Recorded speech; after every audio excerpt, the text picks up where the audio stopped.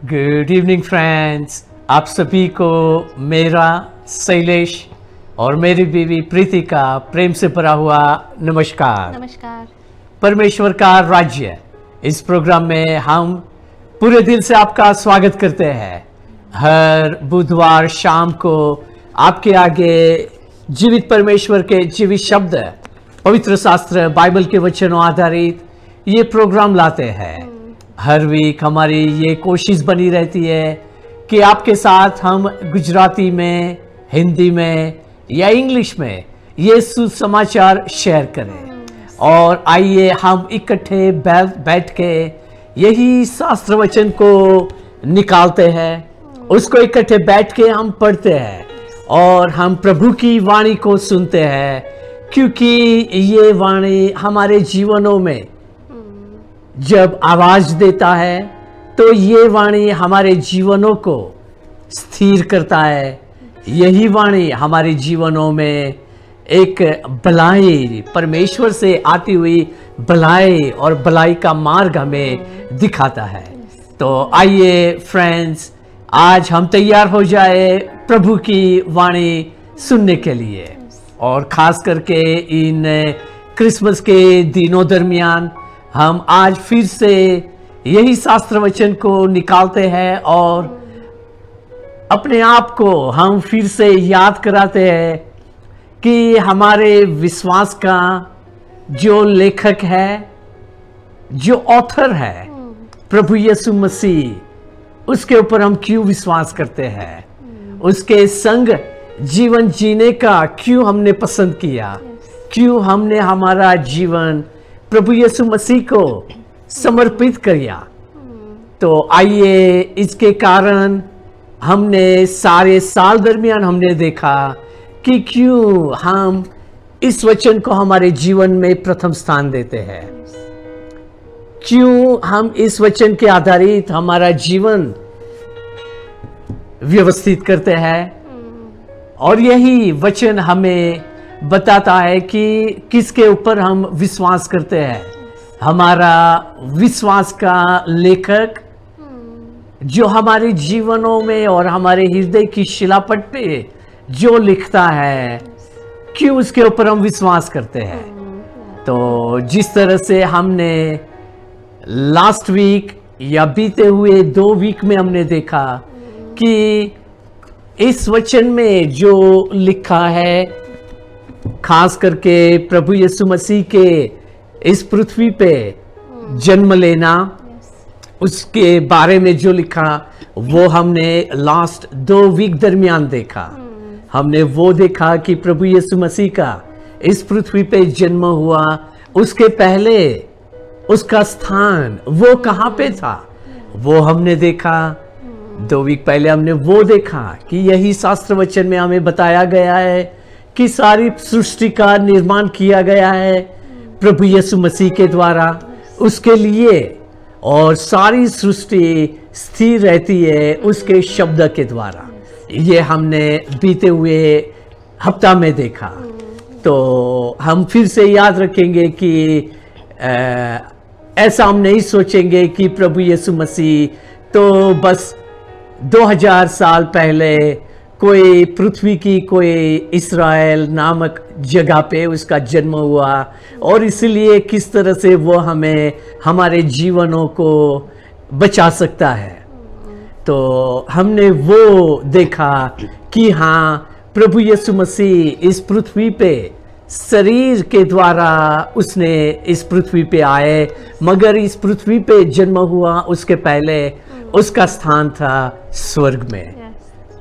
तो आइए, आज हम फिर से देखेंगे कि यही शास्त्र वचन में ये जन्म के बारे में, प्रभु यीशु मसीह का इस पृथ्वी पे आना, हमारा जैसा शरीर धारण करना और इस शरीर में प्रकट होना इस पृथ्वी पे, और कितना आवश्यक था उसका कि हम जैसा शरीर में वो जीवन जिए।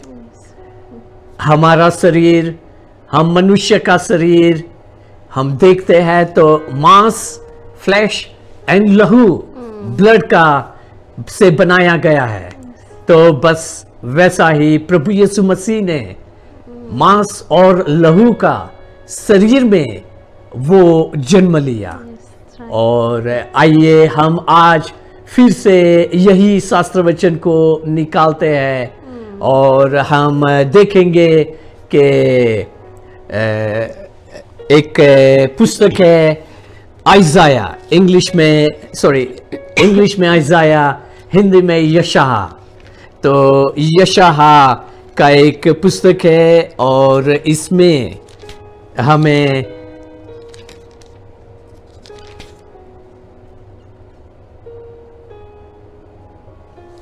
यहाँ हमें बताया गया है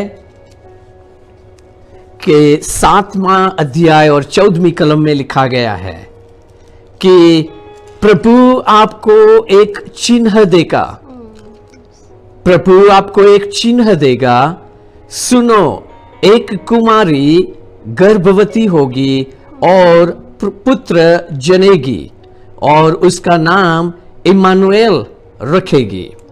और हमें यहाँ बताया गया है कि इम्मानुएल का अर्थांत, उसका मतलब है ईश्वर हमारे संग है। तो ये शास्त्र वचन यशाया नामक एक प्रबोधक था, एक नाबी था, एक प्रोफेट था कि जो प्रभु यीशु मसीह जन्म हुआ उसके पहले 700 से 750 साल पहले ये सेवक का वो सेवक जीवन जी रहा था। यशाया नामक एक प्रोफेट था who lived approximately 700 to 750 years before Jesus Christ was born in this world।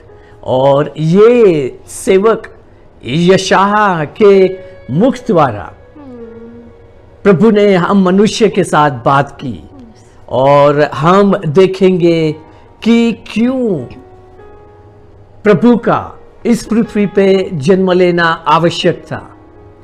यहाँ ही जो हमने जो कलाम पढ़ी वो 7वां अध्याय की 14वीं कलम थी, मगर उसके पहले हम देखते हैं यशाया chapter 1 to verse chapter 7। So chapter 1 to chapter 7, इसमें हम देखते हैं कि उस समय का वातावरण कैसा था। मैं सारा 7 अध्याय नहीं पढ़ूंगा, काफी टाइम लग जाएगा, मगर उसमें से मैंने 2-3 शब्द लिखे हैं कि जो आपके साथ मैं शेयर करना चाहता हूं। आप सोचेंगे कि हाँ, इतने सदियों पहले भी जीवन, खास करके मनुष्य का स्वभाव बिल्कुल वैसा ही था जैसा आज हमारे आसपास दिखाई देता है। तो हमें यहां आइज़ाया चैप्टर 2 वर्स 7 में लिखा गया है कि लोगों का भरोसा सोना चांदी और अपनी धन दौलत पे होगा, उसका आधार घोड़ा और रथ के ऊपर रहेगा। तो उन दिनों में याद रखेंगे, ये किताब 700 to 740 बिफोर क्राइस्ट लिखी गई थी और उन दिनों में परमेश्वर ने ये सेवक के मुख द्वारा एक भविष्यवाणी की कि ऐसा होने वाला है। क्यों ऐसा होने वाला है? क्योंकि जिस तरह से उन दिनों में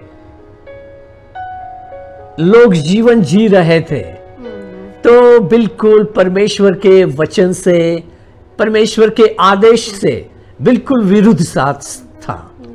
और यहां हमने देखा कि लोगों सोना चांदी अपनी धन दौलत के ऊपर विश्वास करेंगे, अपने घोड़ों के ऊपर और अनगिनत रथ के ऊपर उसका आधार रहेगा।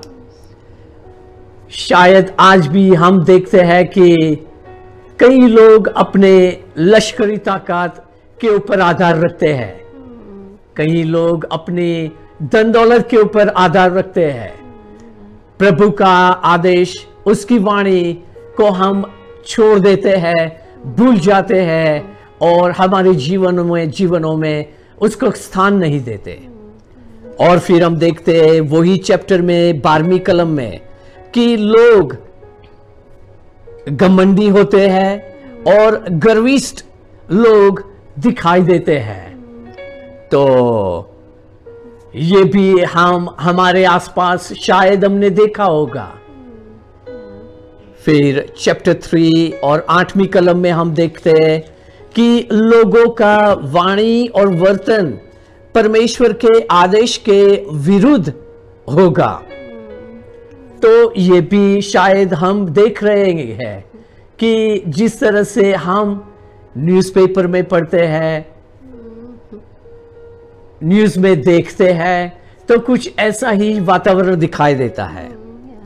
तो आगे जाके 5वां अध्याय 11 कलम में लिखा है, लोग सुबह उठकर और रात को देर तक शराब के नशे में चूर होकर रहते हैं। शायद हमारे आसपास भी हमने ऐसा कुछ ही वातावरण देखा होगा। तो ये सभी सिर्फ मैंने कुछ थोड़ी सी ही कलाम आपके आगे शेयर की, मगर यहाँ आइजाया का पुस्तक है, उसमें चैप्टर 1 to 7 के अंदर काफी और कुछ लिखा गया है कि उन दिनों में भी मनुष्य का स्वभाव कुछ ऐसा ही दिखाई देता था। मगर उन दिनों में क्या होता है कि ये प्रबोधक, ये प्रॉफिट, उसके साथ परमेश्वर ने बात की, और परमेश्वर ने बात की तो यहां हमें बताया गया है आइजाया चैप्टर 6 वर्स 1 में कि आइजाया ने प्रभु को देखा। तो ये सेवक के लिए आकाश का द्वार खुल गया, परमेश्वर को उसने देखा। और फिर 6ठा अध्याय 8वीं कलम में लिखा है कि उसका वचन, प्रभु का वचन, ये भविष्य वक्ता, ये प्रॉफिट के आगे आया, और वो वचन था कि डरो मत, फियर नॉट। और देखते हैं कि फिर 9वां अध्याय 1 कलम में लिखा है कि सारा संकट भरा अंधकार चला जाएगा। आजकल जो कुछ हो रहा है सब कुछ चला जाएगा, क्योंकि हमारे लिए क्या हुआ है। दूसरी कलम में लिखा है चैप्टर 9 वर्स 2 में, जो लोग अंधियारे में चल रहे हैं उन्होंने बड़ा उजियाला देखा, जो लोग घोर अंधकार से भरे हुए मृत्यु के देश में रहते थे उन पर ज्योति चमकी। 6 कलम, क्योंकि हमारे लिए एक बालक उत्पन्न हुआ, हमें एक पुत्र दिया गया है, और उसका नाम इमैनुअल, परमेश्वर हमारे साथ है, वो रखा जाएगा। और उसको बुलाया जाएगा वंडरफुल काउंसिलर,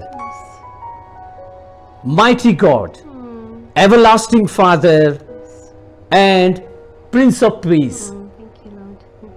तो इसका मतलब हमारे लिए क्या है, आइए हम देखते हैं।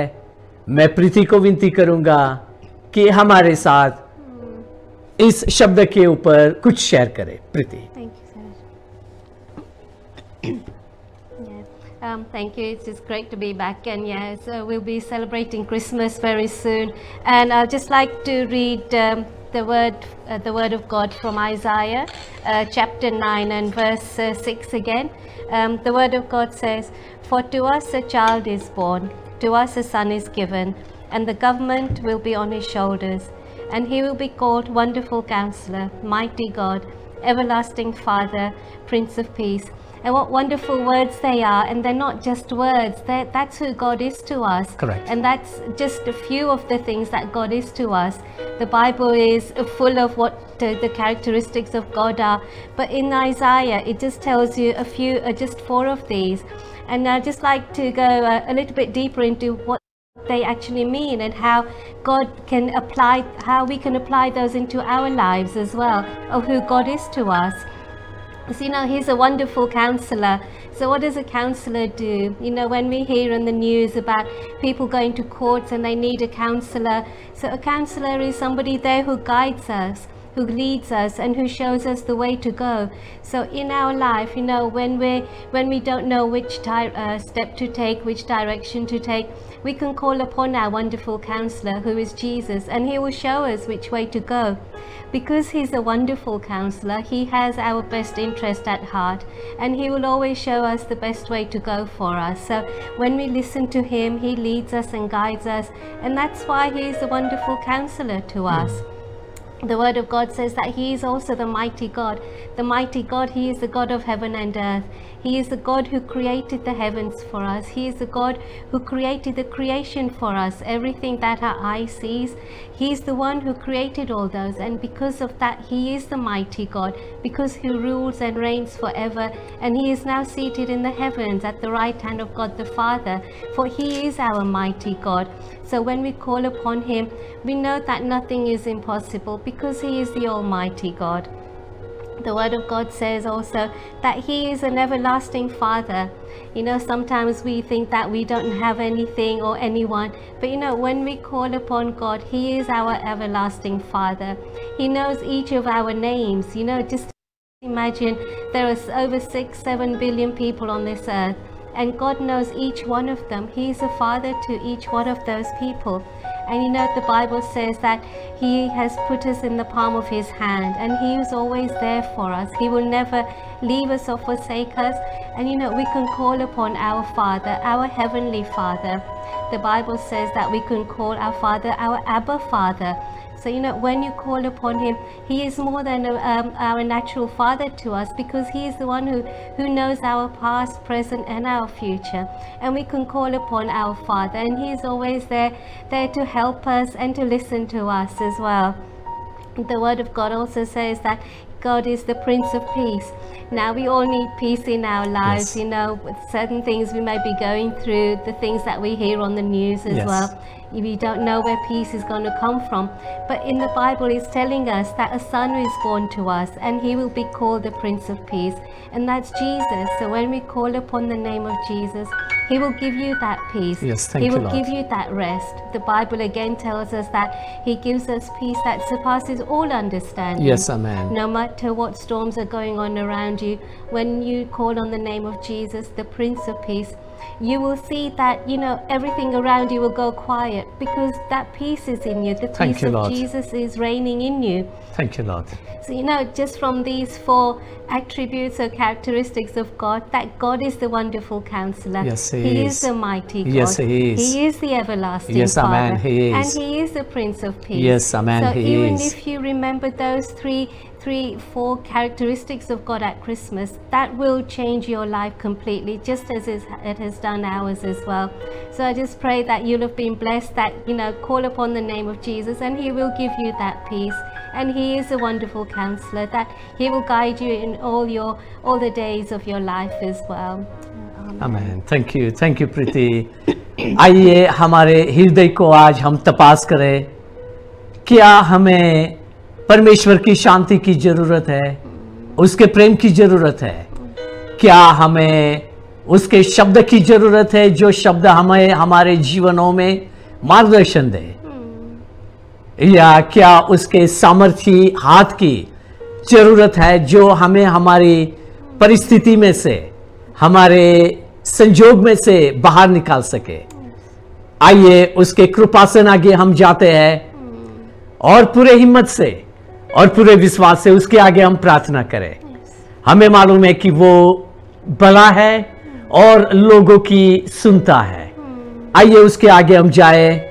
उसके पहले मैं आपको एक इनविटेशन देना चाहता हूं कि 17 दिसंबर शनिवार शाम 5 से 7 बजे आपको क्रिसमस सेलिब्रेशन के लिए हम new creation Christian fellowship church invite करना चाहते हैं। आप सभी को ये इनविटेशन है। जरूर से कोशिश करना वो दिन आने के लिए।